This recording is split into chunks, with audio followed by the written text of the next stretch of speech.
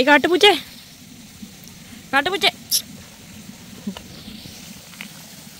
കല്ലിൻ്റെ നിറം. എന്താ പരിപാടിയാ? ഇങ്ങോട്ട് നോക്കിയേ തണുപ്പ് പിടിച്ച് കിടക്കുന്ന നോക്കിയേ. ഡീ കാത്തോ,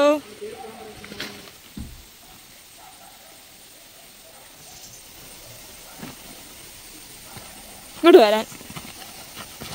പൊട്ടി ഇളക്കി കളഞ്ഞ.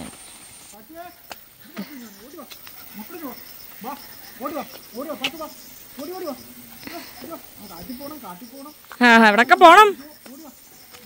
അടുത്തത് വരുന്നുണ്ട്. ചമ്മിപ്പോയേ. ഒരാളോർത്ത് അമ്മലു ഓർത്ത് അവളെ കൊഞ്ചിക്കുന്നേന്ന്. അയ്യ ഇന്ന് കിട്ടും. വിട്ട കത്രിക. നിനക്ക് അവിടെ കത്രിക കിട്ടിയേ? അവളെ കടിക്ക. ഈ കത്രിയും കൊണ്ട് നീ എന്തെടുക്കുമായിരുന്നു? ഡീ നീ കത്രിയും കൊണ്ട് എന്തെടുക്കുമായിരുന്നു? വലു മുട്ടുന്നുണ്ടോ നോക്കിയ അവള്. അയ്യോ പശു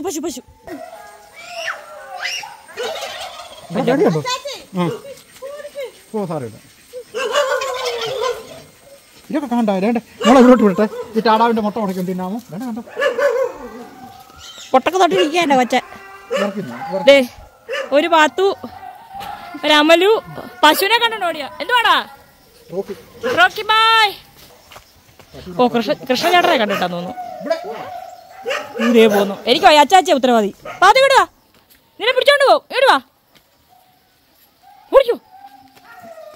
അത് നോക്കിയോ. ഹലോ, ഇത് ഏതാ? എന്താ ഈ ഉടുപ്പൊക്കെ ഇട്ട്? ഇടുപൊടി മുടിക്കെട്ടൊക്കെ എന്തായാലും ഇങ്ങനെ കെട്ടി തന്നേ.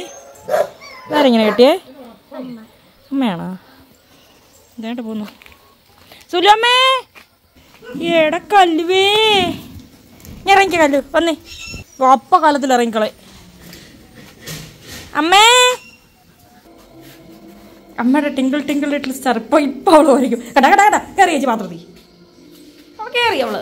ഹളോ, നീ ഓടുന്ന കേട്ടല്ലോ. ഡി.പി ചേച്ചി എന്ന് പറഞ്ഞു. ഡി.പി ചേച്ചി വന്നു.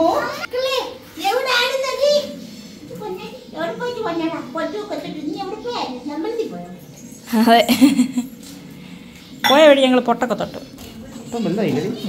വലുതായി. പോയ ചെക്കോ എഴുതണ്ടായോ അക്ഷരം? കല്ലു എഴുതുന്നുണ്ടോ ഇന്ന്? അല്ല നീ മാത്രമേ ഉള്ളോ? വല്ലാത്തൊരു കാണും. പാത്തു ചെയ്തതാണ് ഇപ്പൊ കേട്ടോണ്ടിരിക്കുന്നത് നിങ്ങൾ. പാത്തു കഥ. അതായത് പാത്തുവിന്റെ സ്വന്തം അമ്മ, പെറ്റമ്മ.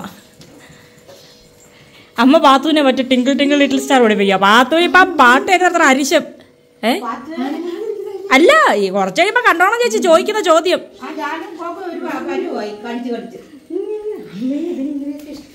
പാത്തു ദേ ഇപ്പൊ ലൂക്ക ആലോചിക്കുന്നുണ്ടായിരിക്കും.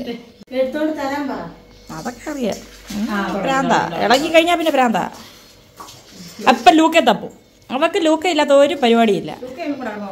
അമ്മ എന്താണ് തൊടാത്ത? അമ്മ എന്തിനാ തൊട്ട് നോക്കാത്ത? ഇത് പച്ചിലപ്പാമൊന്നുമല്ല. എടാ, നീ അടി കൊണ്ടതിന് ബെൽറ്റ് കിട്ടിയെന്ന് പറയുന്നത്. ബെൽറ്റ് കൊണ്ട് കാണിക്കടാ. ഈ വീഡിയോയുടെ കൂടെ നീ അടി കൊണ്ട വീഡിയോ കൂടെ ചേർക്കാം അല്ലേ? ഇതിനൂടെ പൊട്ട് കൊടുക്കടാ. ഒരാഗ്രഹം. ഒരു വട്ടപ്പൊട്ടുണ്ടായിരുന്നേ. പൊന്നി ഒരു പൊട്ട് എടുത്തോണ്ടോ പൊന്നി?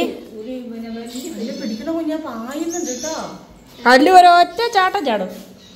ഇഞ്ഞു വാ. എന്റെ കല്ലൂര് ബെൽറ്റ് ഇല്ലാതിരിക്കുകയായിരുന്നു. കണ്ട നിങ്ങള്? നമ്മുടെ സീതത്തോട് വന്നതിന് മാത്രം അവരൊന്നും ഇല്ലാന്ന് പറയണ്ട. ചെക്കൻ്റെ ഏതാണ്ടൊക്കെ ചെയ്ത് എന്തൊക്കെയോ ചെയ്ത് പിടിച്ച പന്നി അവന് കിട്ടിയ ബെൽറ്റാണ് യെല്ലോ ബെൽറ്റ്. എടാ നീ ഡ്രസ്സ് മാറിയിട്ട് ഈ ബെൽറ്റൊക്കെ ഇട്ടോണ്ട് നിൽക്ക്. അപ്പുന് മേടിക്കണ്ടേ യെല്ലോ ബെൽറ്റ്? അപ്പുന് വേണ്ട. ശകലം മുറിച്ച് തരട്ടെ ഇതേന്ന്? ഇതേ കുറച്ച് മുറിച്ച് തരട്ടെ? ഇങ്ങനെ തോളെ കൊണ്ടിട്ടോ മോനെ. നമുക്ക് ഷെഫ് ആക്കാടാ. തൊപ്പി മേടിച്ചാടാ. നമുക്ക് എന്തെങ്കിലും കഴിച്ചാൽ പോരെ. കഞ്ഞിപ്പരയിലെ ചേച്ചിയുടെ തവിയായാലും മതി. അവൻ എന്തേലും ഇങ്ങനെ കഴിച്ചാൽ മതി അല്ലടാ. അല്ല അവക്ക് കളിച്ചില്ലേ ഇനാ? അതല്ലമ്മേ, അവക്ക് അടിക്കുമായിരുന്നു കമന്ന് കിടന്ന് ഇവൻ ഈ പാത്തുവിനെ. അതുകൊണ്ടാ ഉടുപ്പിടാൻ വേണ്ടി ഓടിച്ചാടാ നിന്നെ.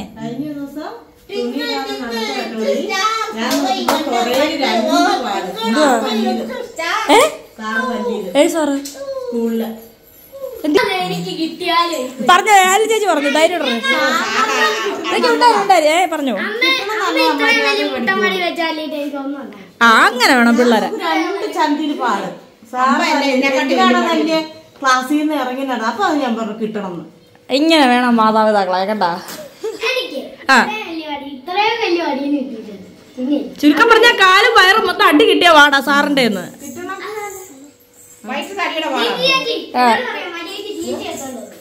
അതടിച്ചാണോ? ചുരുക്കം പറഞ്ഞ അടി ഇടിയുടെയൊക്കെ ചേച്ചി ചെക്കൻ അത് കുഴപ്പമില്ല. സ്കൂളിൽ പോയി പഠിക്കുമ്പോ കിട്ടുന്ന അടിയാ. ഫീസ് കൊടുത്ത് പോയി അടി മേടിക്കുന്നുണ്ട് കരാട്ടെ ക്ലാസ് എന്നും പറഞ്ഞു. നീ അറിഞ്ഞോ ചേട്ടനെ സാർ അടിച്ചിട്ട് കാലേ മൊത്തം പാട് വീണത്? അല്ലൊരു കാര്യമുണ്ട്, കൊച്ചിന്റെ അമ്മയും കൊച്ചും ഈ ഒരു മെന്റാലിറ്റി ആയതുകൊണ്ട് കുഴപ്പമില്ല. ഇല്ല ഇപ്പൊ സാറ് പിച്ച അല്ല ഞാൻ ഈ പിള്ളേരെ സാർ അടിച്ചെന്ന് പറഞ്ഞപ്പോൾ ഞാൻ ആരോടൊന്നും ചോദിച്ചിട്ടില്ല, എനിക്കൊരു പരാതിയില്ല. അവര് നല്ലതിന് വേണ്ടിയതല്ലേ, അല്ലാത്തതിനാണ് ശരിയാ. ഇവിടെ ഒരു ടീച്ചർ എന്ന നിലയിൽ എനിക്ക് ഇതിനെ പറ്റി ഒന്നും പറയാനില്ല. ഞാനൊരു കുട്ടി എന്ന നിലയിൽ അമ്മ പറഞ്ഞു, അമ്മയെ പറയുമ്പോ ഞാൻ നല്ല വെച്ചല്ലായിരുന്നു സ്കൂളിൽ പഠിക്കുന്ന കാലത്ത്. ഇപ്പോഴത്തെ സ്വഭാവം പഠിക്കുമ്പോ പഠിക്കുമ്പോ നീ കുട്ടി ഇപ്പൊ പൊട്ടി. അവര് തെറ്റ് ചെയ്താൽ തല്ലുന്നതിന് നമുക്കൊന്നും പറയാനില്ല. നല്ലത് ചെയ്താൽ സ്നേഹിക്കണം അല്ലേ, മോശം ചെയ്താൽ പറഞ്ഞു കൊടുക്കണം. സ്നേഹത്തോടെ പറഞ്ഞ് മനസ്സിലായില്ലെങ്കിൽ ഈ വടി ഇങ്ങോട്ടും മേടിച്ചിട്ട് അപ്പൂര് കുണ്ടിക്കിട്ട് 2 എണ്ണം കൊടുക്കണം. എടാ നിന്നെ അടിക്കാറുണ്ടോ ടീച്ചർ? അടിച്ചോ? എന്തിനാടാ നിനക്ക് കിട്ടിയേ? ലാസ്റ്റ് കഴിഞ്ഞ ദിവസം നിനക്ക് എന്തിനാ അടി കിട്ടിയേ? സ്കൂളിൽ എന്നെ അടിക്കുന്നൊക്കെ ഉണ്ടാ ഇപ്പോഴും? മോനേടാ ഇതൊക്കെ അത് പോട്ടെ, അടിയൊക്കെ കിട്ടുന്ന കൊള്ളാം. അടി കിട്ടുമ്പോഴേ വാക്കില്ലാണ്ട് ചാടുവൊന്നും ചെയ്യില്ല കേട്ടോ. പാവ സാറ് നല്ലതോർത്തായിരിക്കും ഒരെണ്ണം തരുന്നത്. നിന്റെ അവിടെ ഇവിടെ പോയി മാറിക്കൊള്ളല്ലോ. അതല്ല അങ്ങനല്ലേ ചേച്ചി, അടി മാറിക്കൊള്ളരുതെങ്ങ്. പൊന്നിയ ടീച്ചർ അടിക്കോ? പൊന്നി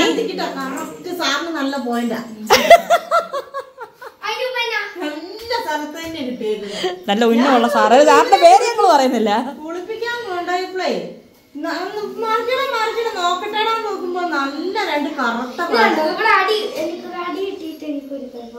അതെവിടുന്ന് കിട്ടിയ കരാട്ടെ ക്ലാസ്സിൽ? സ്കൂളിൽ നിന്ന് ഒരു കൊച്ചു കടിച്ചത്. എന്തുവാണോ നീ സ്മാരകമാണോ? എവിടെ ഇതോ? അവന്റെ അമ്മയോട് എന്നിട്ട് ഞാൻ പറഞ്ഞു എന്നിട്ട് എന്നോട് നുണ പറഞ്ഞു. ഇവർ 2 ദിവസം കൊണ്ട് ഇവർ വന്ന പാടെ കുളിക്കുന്നു, ആരെ കാണിക്കാതെ ഉടുപ്പിടുന്നു.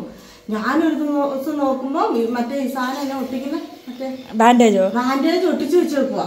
അപ്പൊ എന്നാന്നറിയാമോ, ഇവര് കൂട്ടുകാരെല്ലാരും കൂടെ കൂടിയിട്ട് കളിച്ചപ്പോ വീണതാന്ന് വീട്ടിൽ പറഞ്ഞാൽ മതി. അന്ന് ചേട്ടായി ഗൾഫിലാ, അന്നേരം വീണതാന്ന് പറഞ്ഞാ മതി. ഇത് പഴയ പാടാ? ഇത് പഴയ പാടാണോ? ഈ കഴിഞ്ഞുണ്ടായ സംഭവം അവൻ കടിച്ചതാ. പക്ഷെ അച്ഛനോട് പറയണ്ട, സീനാവും. രക്ഷിച്ചു, കൂട്ടുകാരെ രക്ഷിച്ചു. ഞാൻ അറിഞ്ഞു കഴിഞ്ഞപ്പോ ടീച്ചറോട് ഞാൻ വിളിച്ചു പറഞ്ഞു, ടീച്ചർ എങ്ങനെ കടിച്ചു എന്ന്. അന്നേരം പറഞ്ഞു ഇവര് കളിച്ചപ്പം അങ്ങോട്ടും ഇങ്ങോട്ടും വഴക്ക് കൂടിപ്പോ അവൻ കടി കൊടുത്തു തന്നിട്ട് 2 പല്ല് ശരിക്കും തിരിച്ചു നീ വല്ലതും കൊടുത്താ? നല്ല കുട്ടികൾ എല്ലാത്തിനും വരുന്നുണ്ട്. ഒരു ദിവസം സ്കൂളിൽ വന്നു വിട്ടെ. നീ എന്തിനാ കാര്യം? ഇതാരുടെയാ? ഇതാരുടെയാ? അല്ലെങ്കിൽ ഈ പിള്ളേരുടെ സ്കൂളിലെ കഥയൊക്കെ നല്ല രസമല്ലേ? നല്ല രസമാ. പക്ഷെ ഈ കണ്ണിക്കുത്തും കാതിക്കുത്തും ഈ കടി വഴക്ക് കൂടുന്നതിനൊന്നുമില്ല അങ്ങോട്ടും ഇങ്ങോട്ടും. പക്ഷെ നമുക്ക് പറ്റിയതല്ലെങ്കിലേ അതിനൊക്കെ എന്റെ അപ്പു ഒരു വഴക്കുണ്ടാക്കുന്നുണ്ടെങ്കിൽ അത് നമ്മളെ വല്ല മുട്ടായിക്കോ ബേക്കറിക്കോ അല്ലേ അപ്പു? നമുക്ക് അതിനപ്പുറത്തേക്ക് ഒരു വഴക്കിന്റെ കാര്യമില്ല. ദേവുണ്ട് പോയി. ആരാ അത് അലക്കുന്ന സൗണ്ട്? അങ്ങനെ അമ്മേ കല്ലു വയറുകടച്ചടങ്ങ് തുടങ്ങിയ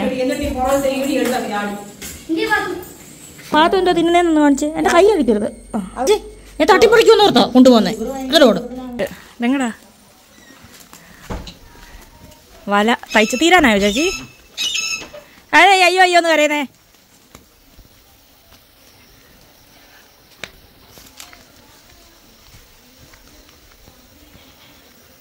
കട്ടൻ ചായ, അതായത് നമ്മുടെ പുതിനയിടയിലിട്ട കട്ടൻ ചായ.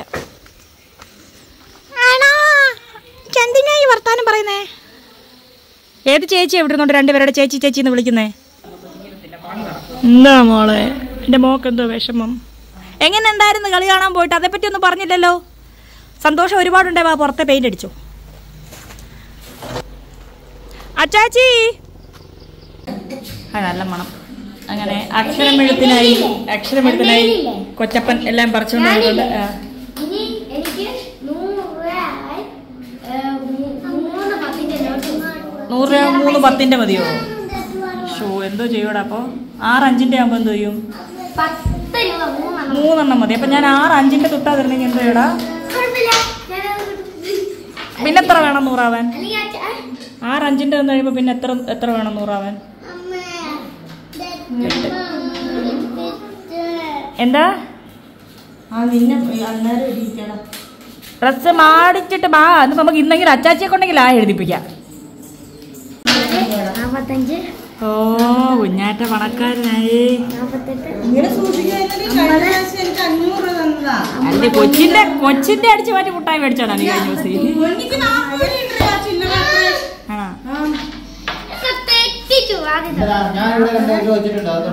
അത് നിന്റെ അല്ല, അത് അടുത്തത് അതിനൊക്കെ. അപ്പോൾ എല്ലാവർക്കും നമ്മുടെ പുതിയൊരു വീഡിയോയിലേക്ക് സ്വാഗതം. അത് ഞങ്ങൾ പുറത്തൊക്കെ പോയി കാര്യങ്ങളെല്ലാം കഴിഞ്ഞിട്ട് വന്നാണ്. അപ്പോൾ ഇന്ന് അമലുവിന് അക്ഷരം എഴുതിക്കുന്ന ദിവസമാണ്. അതുകൊണ്ട് അപ്പൂനെ കൂടെ എഴുതിക്കുക. അപ്പോൾ അതിന് മുന്നേ ഒരു 2-3 കാര്യങ്ങൾ പറയാനുണ്ട്. ഒന്ന് ഞാൻ തത്താപ്പിത്ത പോയി എവിടെയെങ്കിലും ഒന്ന് ഇരിക്കട്ടെ. ഈ മണലും മെറ്റിലും ഇറക്കിയിട്ടേക്കുന്നത് ഈ തോടിൻ്റെ സൈഡൊന്ന് തേച്ച് വിടാൻ വേണ്ടിയിട്ടാണ്, ഇളകി വീഴാതിരിക്കാൻ. നല്ല പ്യാമ്പ് ഉണ്ടോ? തോട്ടിലെ വെള്ളം കഴിയാറായി.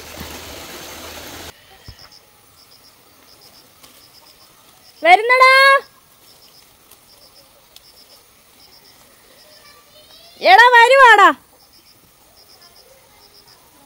അപ്പം ഞാൻ ഫോണിനെ ഇവിടെ ഉറപ്പിച്ച് വെച്ചിരിക്കുകയാണ്. എനിക്ക് ഫോണും കൊണ്ട് വന്നിട്ട് പിന്നെ ഇതിങ്ങനെ അനങ്ങിയിരിക്കും. നമ്മുടെ ഗവിച്ചെടിയില്ലേ മാതാവിൻ്റെ അടുത്തെ, അവിടെയാണ് ഞാനിപ്പോൾ നിൽക്കുന്നത്. അതായത് അമ്മേ ഇന്ന് ഫോണും കൊണ്ട് ഞാൻ വീഴും. അപ്പോൾ പിള്ളേരെ അക്ഷരം എഴുതിക്കാൻ പോവുകയാണ്. തൽക്കാലം ഞാൻ ഇവിടെ തന്നെ നിൽക്കുക, ഇവിടുന്ന് മാറുന്നില്ല. അപ്പോൾ ഞാൻ എന്തോ പറഞ്ഞുകൊണ്ട് വന്നതെന്ന് വെച്ചാൽ, നമ്മളെ സ്ഥിരം വിളിക്കുന്നൊരു സബ്സ്ക്രൈബറുണ്ട്.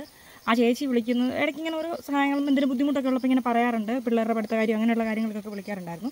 അപ്പോൾ ആ ചേച്ചി കഴിഞ്ഞ ദിവസം വിളിച്ചപ്പോൾ ചേച്ചീൻ്റെ ഫ്രണ്ടിന് പറ്റിയൊരു അബദ്ധം പറഞ്ഞു. എന്നിട്ട് പറഞ്ഞതൊന്ന് വീഡിയോ വഴി പറയണം, ഇനിയുള്ളവർക്കെങ്കിലും ഇങ്ങനെയുള്ള അബദ്ധങ്ങൾ പറ്റാതിരിക്കാൻ വേണ്ടിയിട്ട്. അതായത് ഈ സംഭവം ആർക്കാണോ നടന്നത്, ആ പുള്ളിക്കാരി, അതായത് ആ ഒരു ചേച്ചി ജോലി ചെയ്യുന്നതാണ്. ഒരു വീട്ടിൽ വേലയ്ക്ക് നിൽക്കുന്ന, ചെറിയ ശമ്പളത്തോടു കൂടി നിൽക്കുന്നതാണ്. 2 മക്കളുണ്ട്, ഭർത്താവ് ഉപേക്ഷിച്ച് പോയതാണ്. അപ്പോൾ ഈ 2 മക്കളെ ഈ ജോലി ചെയ്തിട്ടാണ് നോക്കുന്നത്. അപ്പോൾ എന്ത് പറ്റി വെച്ചാൽ ഈ ചേച്ചിക്ക് അങ്ങനെ ഒരു പരിചയമില്ലാത്ത നമ്പറിൽ നിന്ന് കോൾ വരുന്നു, ഇവർ തമ്മിൽ സംസാരിക്കുന്നു. അപ്പോൾ ആ വിളിച്ച വ്യക്തി ഈ ചേച്ചീൻ്റെ അടുത്ത് പറഞ്ഞിരിക്കുന്നതെന്ന് പറഞ്ഞാൽ, ഇദ്ദേഹം ഒരു പുരുഷനാണ്, ഇദ്ദേഹം വളരെ നല്ലൊരു പൊസിഷനിൽ അമേരിക്കയിൽ ജോലി ചെയ്യുന്നു. ഇങ്ങനെ പറഞ്ഞു. 1-2 ദിവസം കഴിഞ്ഞ് പറഞ്ഞു, ഞാൻ കുറേ സാധനങ്ങൾ എൻ്റെ അടുത്തുണ്ട്, ഞാനിത് നിങ്ങൾക്ക് അയച്ചു തരാം എന്ന് പറഞ്ഞു. പക്ഷേ ഇത് അയച്ചു കഴിഞ്ഞാൽ ഡൽഹിയിലോ മറ്റോ വരും, അവിടെ കാർഗോയിൽ പിന്നെ ഇത്ര പൈസ നല്ലൊരു തുക അടക്കണം, എങ്കിൽ മാത്രം നിങ്ങൾക്ക് ഈ സാധനം വീട്ടിലേക്ക് കൊണ്ടുപോകാൻ പറ്റുള്ളൂ. സാധനം ഞാൻ ഇത്ര അയച്ചു തരാൻ വേണ്ടി കുറേ സാധനങ്ങളുടെ ഫോട്ടോസും കാര്യങ്ങളും എല്ലാം ഇവർക്ക് അയച്ചു കൊടുത്തു. അപ്പോൾ ഈ പുള്ളിക്കാരി എന്ത് ചെയ്തു, പുള്ളിക്കാരിൻ്റെ മറ്റൊരു ഫ്രണ്ടിനോട് പറഞ്ഞു, വേറൊരു ഫ്രണ്ടിനോട്. അപ്പോൾ അവർ പറഞ്ഞു, നീ എങ്ങനെയെങ്കിലും പൈസ ആക്കിക്കൊടു. അപ്പോൾ അവരോർത്ത് എന്താ മറ്റാരടുത്തും പറയരുത്, നീ ചേച്ചീൻ്റെ അടുത്ത് പറഞ്ഞു കൊടുത്തു. അപ്പോൾ ഇവരെന്ത് ചെയ്തു, ഓർത്ത് എന്താ കിട്ടുന്ന 2 ആൾ കൂടെ ഷെയർ ഇട്ടെടുക്കാന്ന് ഓർത്തിട്ട് ആ ചേച്ചീൻ്റെ മറ്റൊരു കൂട്ടുകാർ പറഞ്ഞു കൊടുത്തു, നീ എങ്ങനെയെങ്കിലും ആക്കിക്കൂടെ, പുറത്താരോടും പറയേണ്ടെന്ന്. അങ്ങനെ ഒരു ദിവസം വിളിച്ചിട്ട് അറിയാം, ഞാൻ അയച്ച സാധനങ്ങളൊക്കെ ഡൽഹിയിൽ എത്തിയിട്ടുണ്ട്. അപ്പോൾ വലിയ ലഗേജിൻ്റെ ഫോട്ടോസൊക്കെ അയച്ചു കൊടുത്തിട്ട് പറഞ്ഞു, ഇത് നിൻ്റെ അടുത്തെത്തണമെന്നുണ്ടെങ്കിൽ 1.5 ലക്ഷം രൂപ കൊടുക്കണമെന്ന് പറഞ്ഞു. ഇവർ പാവം കയ്യിലുണ്ടായിരുന്ന പൊട്ടും പൊടിയെല്ലാം പണയം വെച്ചതും പലിശയ്ക്ക് എടുത്തതും എല്ലാം കൂടെ ചേർത്തിട്ട് ഈ പറഞ്ഞ അക്കൗണ്ട് നമ്പറിലേക്ക് ഒരു 90,000 രൂപ അങ്ങ് ഇട്ട് കൊടുത്തു.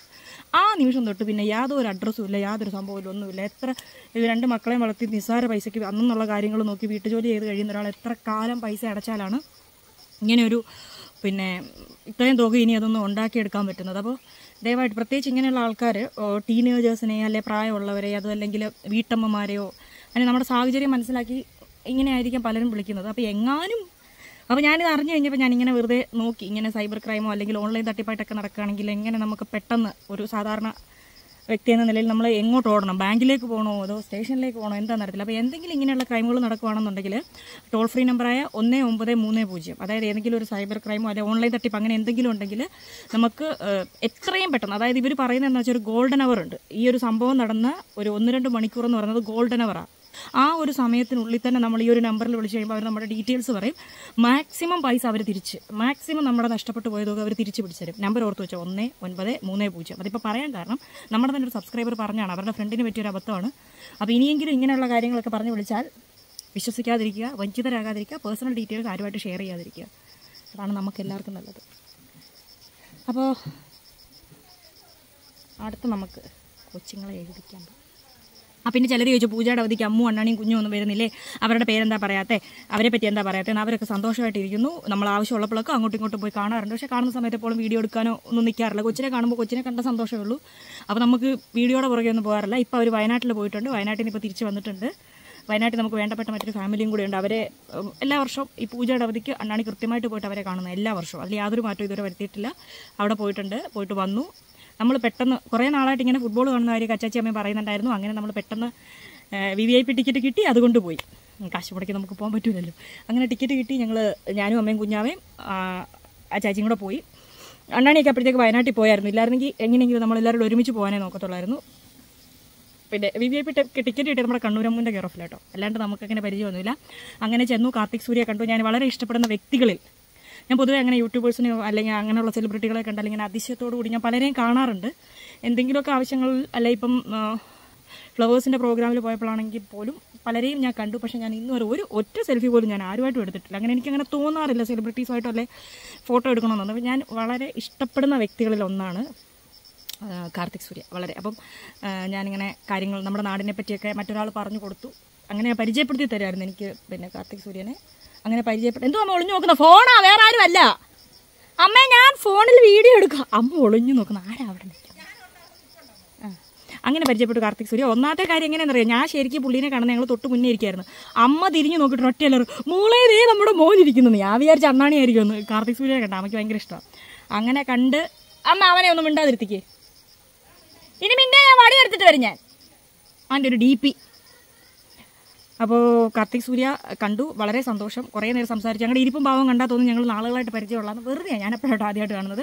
അപ്പോൾ ചാനലിൻ്റെ പേര് ഞാൻ പറഞ്ഞു കൊടുത്തു, ഞങ്ങൾ ഇങ്ങനെയൊക്കെയാണെന്ന്. 2 മിനിറ്റ് കഴിഞ്ഞപ്പോൾ ഞാൻ ചോദിച്ചു ചാനൽ ഓർമ്മയുണ്ട്? ഓർമ്മയുണ്ട്. നിങ്ങളുടെ ചാനലിൻ്റെ പേര് എന്തോ പ്രശ്നമുണ്ട് അതല്ലേ? ഞാൻ പറഞ്ഞു അതല്ല, ഞങ്ങൾ ഇങ്ങനെയൊക്കെയാണ്. അപ്പോൾ കാർത്തിക് സൂര്യ വരാമെന്ന് പറഞ്ഞിട്ടുണ്ട്.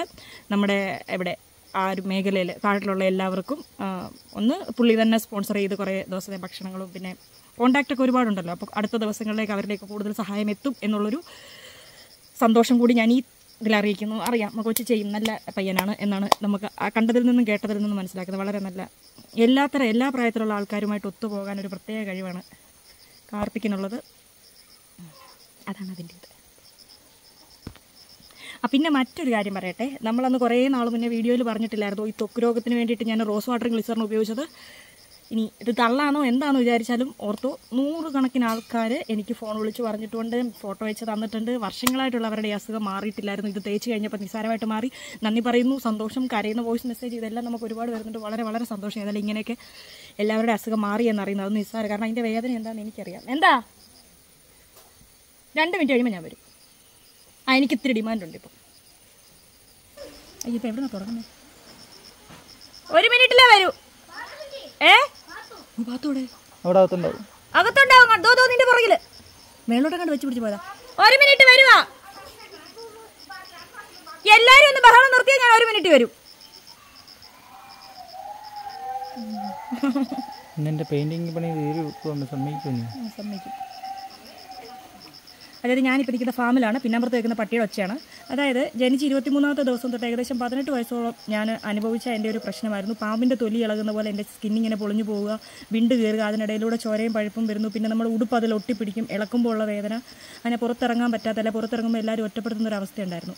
ഇത് മാറിയത് എന്ത് മരുന്ന് ഉപയോഗിച്ചാണെന്ന് ഞാൻ പറയാം. അതാകുമ്പം ഇനിയുള്ള ഒരുപാട് പേര് ഇത് അനുഭവിക്കുന്നുണ്ടാവും. അല്ലാതെ തന്നെ നമ്മൾ വീഡിയോയിൽ പറഞ്ഞിട്ട് ഒരുപാട് ആൾക്കാർക്ക് നല്ല മാറ്റമുണ്ട്. അപ്പോൾ എല്ലാവരിലേക്കും എത്താൻ വേണ്ടിയിട്ടാണ് ഇത് പറയുന്നത്. അപ്പോൾ എന്താ ചെയ്യേണ്ടതെന്ന് വെച്ചാൽ ഒരു റോസ് വാട്ടറും ഗ്ലിസറിനും മേടിക്കാൻ മെഡിക്കൽ സ്റ്റോറിൽ പോയിട്ട് 2നും കൂടെ 50 രൂപയാവത്തുള്ളൂ.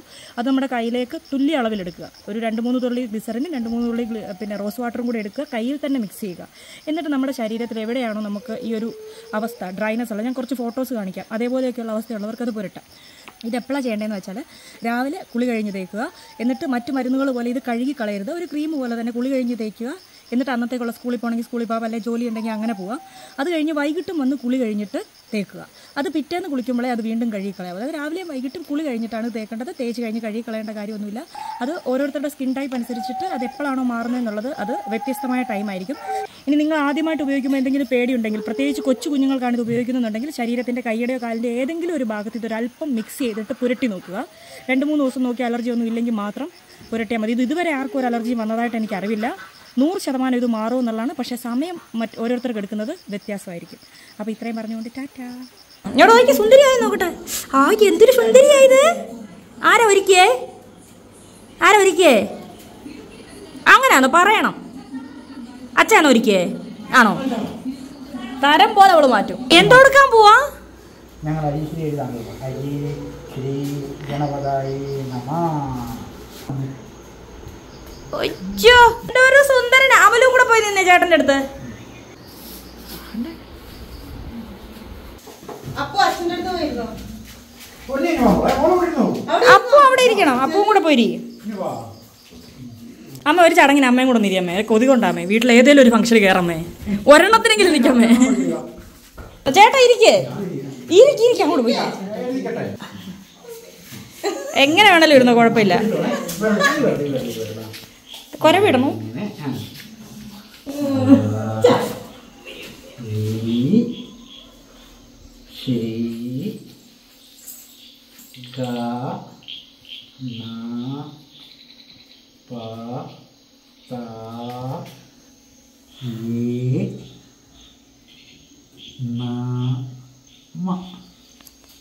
എന്താ അമലു ഇപ്പൊ എഴുതിയേ? അവലെന്താ എഴുതിയേ? അയ്യോ ഇതോ എഴുത്ത് കളിയാ.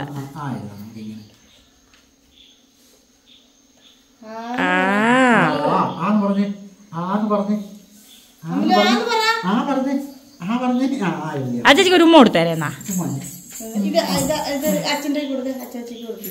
അമലു അച്ചേച്ചിക്ക് ദക്ഷിണ കൊടുത്തേ. അവള് തന്നത് അവളിപ്പ എണ്ണീര്. അമലു നിന്നേ. അമലു നിക്ക് എണ്ണീറ്റിക്ക്. നല്ല വെച്ചല്ലേ? പിടിച്ചോണേ.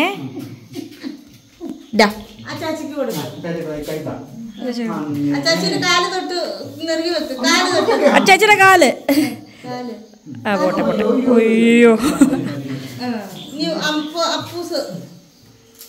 ആഹാ അനുഗ്രഹം ചൊരിഞ്ഞു. അവക്ക് ആ ചോറിൻ്റെ അകത്ത് ഇനി അപ്പു ഉണ്ട്. അപ്പു എഴുതിയിട്ട് നീ വാരിയിട്ടാ മതി. എല്ലാ അക്ഷരവും പഠിച്ചിട്ട് ഹരിശ്രീ എഴുതാൻ പോവാ. അമലു മാറിക്ക്. അമലോട് തരും. അവിടെ ഇപ്പൊ അതിന് വേണ്ടി പിടിക്കുന്നു. അവളെ മാറ്റിക്കേ.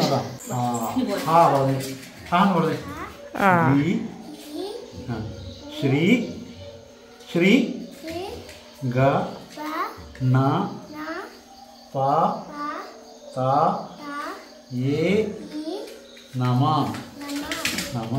അപ്പോൾ എന്താ ഹരിശ്രീ ഗണപതായേ നമ. ഇനി ആ എഴുതിക്ക്. ആ എഴുതാൻ മുന്നേ ഒട്ടും പാടില്ലല്ലോ. ഇങ്ങനെ വന്ന് അടുത്ത ഏതാണ് അക്ഷരം? അക്ഷരം പഠിച്ചിട്ട് എഴുത്തിനെഴുതി വെച്ചു. അമല് പിണങ്ങിയിരിക്കുകയാണേ. അമല് പിണങ്ങിയിരിക്കുവോ? അവക്ക് എഴുതി. അച്ചാച്ചി അമല് പിണങ്ങിയോ അച്ചാച്ചിയോട്? ദക്ഷിണ കൊടുത്തിട്ടിരുത്തും. നിന്നെ ഇരുത്തുപടി. അവൾ അടുത്ത ട്രിപ്പ് എഴുതാനാ. നിക്ക് അമലുവിനെ എഴുതിക്കും.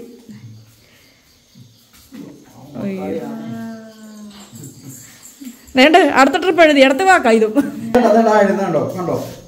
അതെന്തോ കിണറോ? നാളെ തൊട്ട് പൊക്കോണം അങ്കൻവാടി. ഒപ്പോ എനിക്ക് കൊണ്ടുതരണം.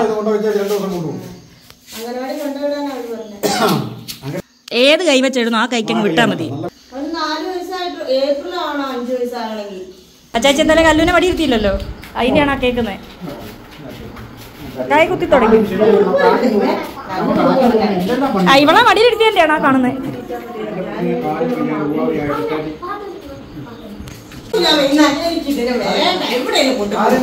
ഏതിനാ വേണ്ടാത്തേ?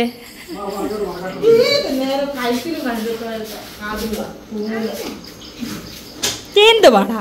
എല്ലാം പോയി പഠിച്ചോ. എല്ലാരും പോയി ബുക്ക് എടുത്തേ. അമലു നിനക്ക് പരീക്ഷ അല്ലയോ? പോയി ബുക്കും പേപ്പറോട് സ്ലൈറ്റ് എടുക്കുക. ചെല്ലേ പോയി പഠിക്കാം. പാത്തൂനും കല്ലൂനും ഒഴികെ എല്ലാരും ഇന്ന് എഴുതുക. എന്റെ സ്വന്തം മുറി ഞാനിവിടെ ബാക്കി ഒതുക്കുന്നു. ഞാൻ ഇങ്ങടേക്ക് കറക്റ്റ് ഈ മുറിയിലേക്ക് കയറുന്നു. ഇതുവരെ ഈ മുറിയിലേക്ക് താമസമായിട്ടില്ല. ഏത് കോണിന്ന് ഞാൻ തുടങ്ങും? എന്റെ ദൈവമേ, ഇത് നോക്ക്. പെയിന്റ് അടിക്കാൻ വേണ്ടി എല്ലാം വാരി കൂട്ടിയിട്ടതാ. പെയിന്റ് അടി കഴിഞ്ഞിട്ടില്ല. ഇവിടെ സാധനം എല്ലാം പെറുക്കി വെച്ച് ഞങ്ങൾ പെയിന്റിങ്ങിലാണ്. എൻ്റെ അമ്മ വളരെ കഷ്ടപ്പെട്ട് എന്ത് ചെയ്യുന്നതെന്ന് പറഞ്ഞോടാ. ഇതേത് സീരിയൽ അമ്മേ? പത്തരമാറ്റോ? മറ്റേ പൊട്ടിക്കളി തീർന്നോ? ഓ, എന്തൊരു കിളി ഉണ്ടല്ലോ അമ്മയുടെ. അല്ലൊരു എന്തൊരു കിളി ഉണ്ടായിരുന്നല്ലോ, മിണ്ടാത്ത കിളി. ആ അതായിരുന്നു, സോറി, പൊട്ടിക്കളി അല്ല, പാടാത്ത പെങ്കിളി. ആ, ബാക്കി പെയിന്റിങ് നടക്കുന്നു. അച്ചാച്ചി പാവം ഉറങ്ങി. എനിക്ക് വേറൊരു സാധനം. ചേട്ടൻ പെയിന്റ് അടിച്ചിട്ട് ചേട്ടൻ്റെ മേത്താവുന്നില്ല. ഉണ്ടാ ഒരു കുഞ്ഞാവെ കാണിച്ചു തരാം. പിന്നെ അച്ഛൻ പെയിന്റ് അടിച്ചതും പിന്നെ മാമൻ പെയിന്റ് അടിച്ചതിന്റെ ഡിഫറൻസ് അതിപ്പോ അല്ലേ. മനസ്സിലായി കൊള്ളാം. കഴുകിയെടുത്താ മതി. അപ്പൊ ഗൾഫിൽ പോവാന്നല്ലേ? അപ്പൊ എന്തിനാ അപ്പൊ ഗൾഫിൽ പോന്നേ? അപ്പൊ എന്തിനാ ഗൾഫിൽ പോന്നേ? മുട്ടായി വാങ്ങാനോ? അപ്പൊ ശമ്പളം മൊത്തം മുട്ടായി മേടിക്കുവോ?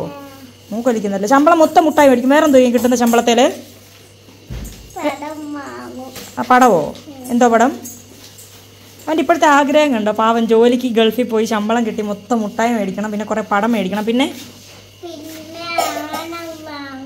ആനയോ? ആയതിനാ? മുറ്റത്ത് കെട്ടാനോ? ആനപ്പുറത്താണോ പിന്നെ യാത്ര ചെയ്യുന്നേ? ആ, അമലുവിന് എന്തോ കൊണ്ട് കൊടുക്കും? അമ്മയ്ക്കോ?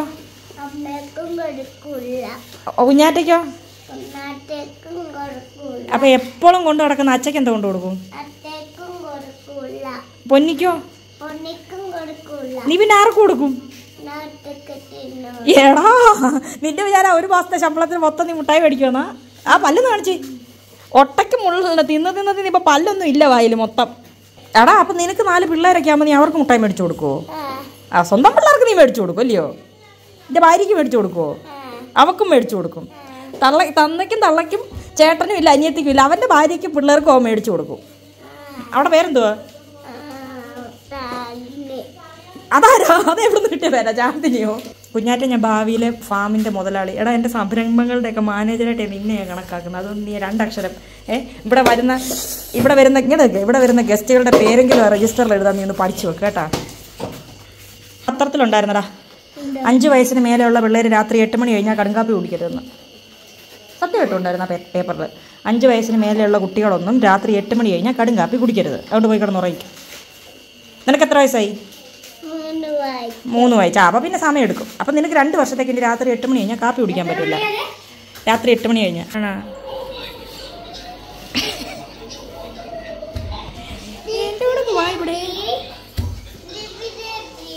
എന്തോ പൊന്നി ദീപി ചേച്ചിയോട് മിണ്ടും. എന്തേ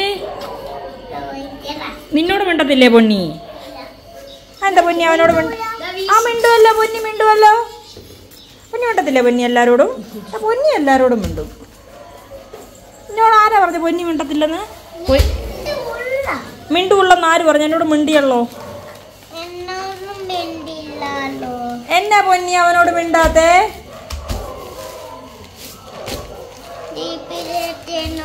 നീ ഡീപ്പി ചേച്ചിന്ന് വിളിക്കണ്ട. നീ എന്നെ വെറും ചേച്ചിന്ന് വിളി. നിന്റെ ഈ ഡീപ്പി കേട്ടിട്ട് ഇപ്പം എന്നെ എല്ലാവരും അങ്ങനെ വിളിക്കുന്നത്. നീ ചേച്ചിന്ന് പറഞ്ഞു. വല്ല അമ്മയെന്നോ അമ്മൂമ്മയെന്നോ വിളിച്ചു, അമ്മായിന്നോ വിളിച്ചു. നീ എന്നെ അമ്മാമ്മീന്നോ എന്തേലും വിളി. അപ്പൊ ഇനി കാപ്പി വേണോ?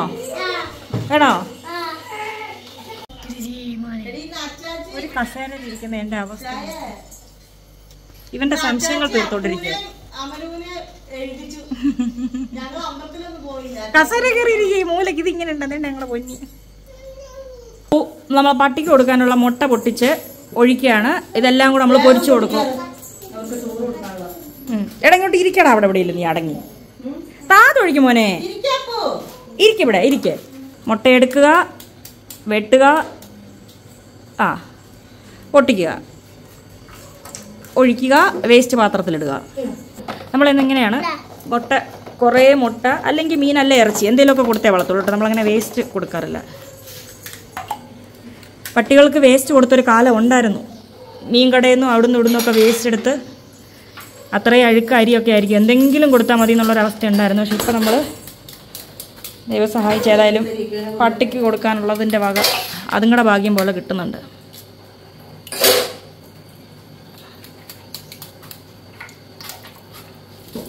അമലുണ്ടോ നല്ല കൊച്ചായിട്ടിരിക്കുന്നേ? എനിക്ക് ഇത്രയൊക്കെ നല്ല പണി ചെയ്യാന്നറിയായിരുന്നോടാ. ഇരിപ്പും ഭാവമൊക്കെ നോക്കി അവനെ ഒരു പണിയല്ല എൻ്റെ കൊച്ചു ചെയ്യുന്നത് ഞാൻ കണ്ടല്ലോ. നല്ല മോനെ എൻ്റെ കൊച്ചിനെ പറ്റി, പാവം കൊച്ചിനെ പറ്റി എന്തെല്ലാം അപവാദമായിരുന്നു.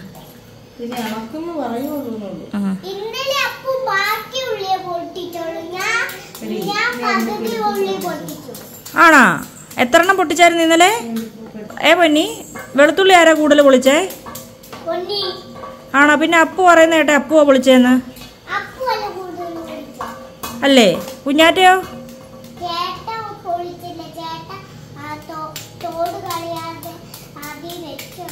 ആണല്ലേ, പറ്റിച്ചല്ലേ. പൊന്നി ഒറ്റയ്ക്ക് കളഞ്ഞ. എന്തോത്തിന് വേണ്ടിയിട്ടായിരുന്നു പൊളിച്ചേ? എന്നാ കറി വെക്കാനായിരുന്നു? പാത്ത് വന്ന് നോക്കുന്നുണ്ട് ഒരു മുട്ട കിട്ടുമെന്ന്. പുള്ളിക്കാരിക്ക് ഇത് എന്താ സാധനം നോട്ടെ, വലിയ ഐഡിയ ഇല്ല. എന്നാ നല്ല പരിചയമുള്ള മണമാ. എന്റെ അച്ചാച്ചിനെ നീ അടിച്ചില്ലേ? നിന്റെ അച്ഛനെ നീ അടിച്ചില്ലേ? എന്താ മോനെ താഴെ വീഴിക്കല്ലേ, പാത്ത് കൊടുക്കും. ഈ മുഖഭാവം നോക്കി. ആരെയാ? ഇതിനെയോ? ആശുപത്രി മാറിപ്പോയതാ.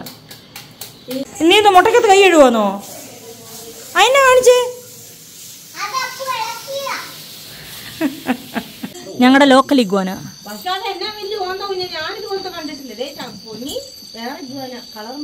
പൊന്നി ഇവിടെ എല്ലാ ഇഗ്വാനെ കണ്ടുപിടിച്ച് വെച്ചിരിക്കുക.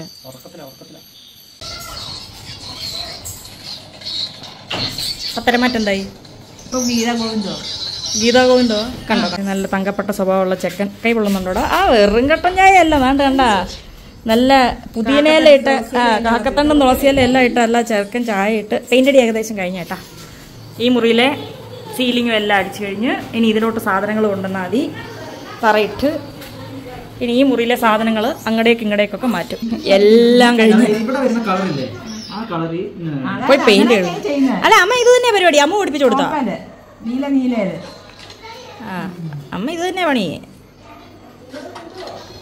ഇപ്പൊ മനസ്സിലായില്ലേ നമ്മൾ വിളിക്കുമ്പോൾ പലപ്പോഴും ഫോൺ എടുക്കാത്തതിന്റെ കാര്യം എന്താന്ന്? ആ ഈ വിചാരിക്കുന്ന പുള്ളിയൊന്നും അല്ല. നേരത്തെ ഇത് തന്നെയായിരുന്നു. ഒന്ന് പറഞ്ഞാൽ കണ്ടാ പറയാം ഞാൻ കൊമള പൊട്ടിക്കാൻ പോവാന്ന്. കണ്ണാടി വെച്ച് കണ്ടാത്തൊന്നും എന്തോ ഭാഗവത തന്നെ എടുത്ത് വായിക്കാന്ന്.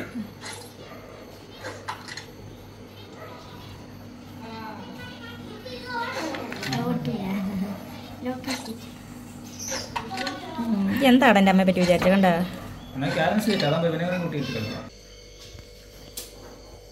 അത്രയ്ക്ക് രുചിയാണോടി? അപ്പൻ്റെ പാത്രത്തിൽ നിന്ന് കേട്ട് വാരിയൻ്റെയാ? അവൻ തീർത്ത്